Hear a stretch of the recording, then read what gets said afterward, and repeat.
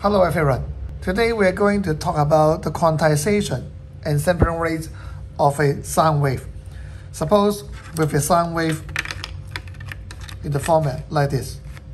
So this is clearly a waveform, which is a form of continuous data. And suppose this is the time axis. And let's say this span for 1 second.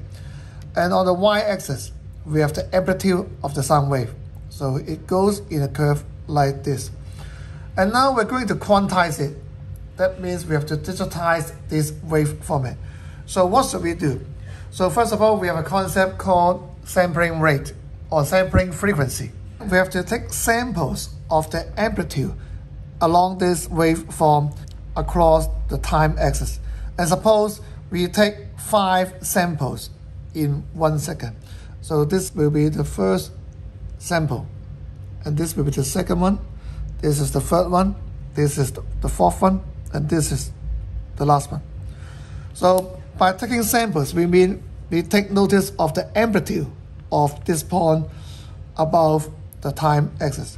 And then we represent the height of each point or each sample above the time axis by a vertical bar like this.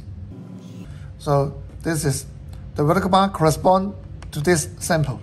And then we have 2 more bars on the left and on the right. So here we can find the digital format of this waveform. And since we take only 5 samples per second for this analog waveform, we can find this final digital format is not very similar to the original waveform. And so how can we improve this? How can we make this digital waveform more or less the same as the original waveform? The answer is quite simple. We can simply increase the number of samples taken in each second.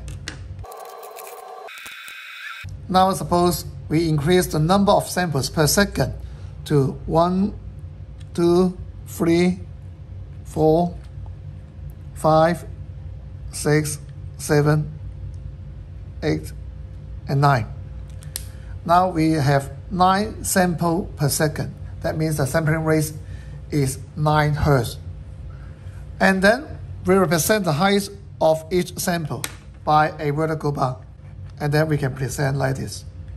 And now we can see that this digital waveform looks more or less the same as the original waveform because we have more vertical bars if we increase the sampling frequency. That is, we take more samples in 1 second. And therefore we have a conclusion. The quality of a digital waveform increases with the sampling frequency.